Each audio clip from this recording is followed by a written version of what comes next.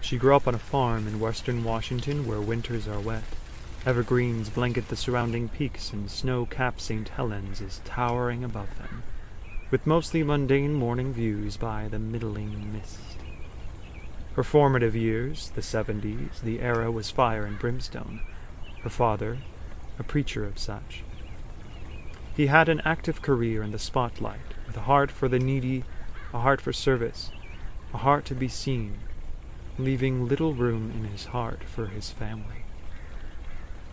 As a preacher's kid, worn like proud jewels by their parents and symbols of their morality, discipline, and honor, she grew up in a fishbowl.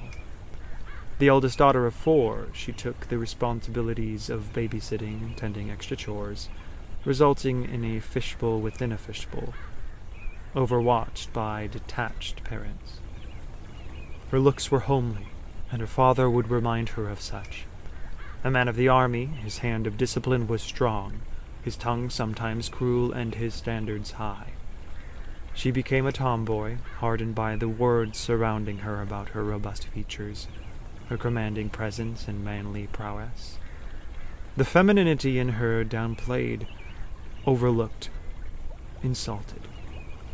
Nurturing replaced with command, makeup with war paint, beauty with accolades.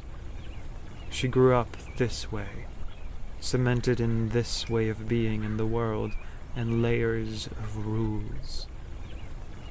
She found solace in swimming, in ministry and service, and the deep satisfaction of an independent life. Until she met a partner, a man to see the beauty of her strength, the beauty of her figure, the beauty of her femininity, and the permission to be such. The inner beauty illuminated through the eyes of another, the eyes of love, the eyes that behold the fullness and hold the grief, the eyes to truly be seen and healed.